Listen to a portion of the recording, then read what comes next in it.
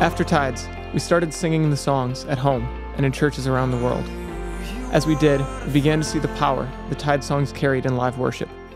So we pressed record, waiting to see what God would do. The result was Tides Live. Though the songs are similar, they capture the unique ways God was moving in the room and the spontaneous moments that emerged during each recording. And we thank you for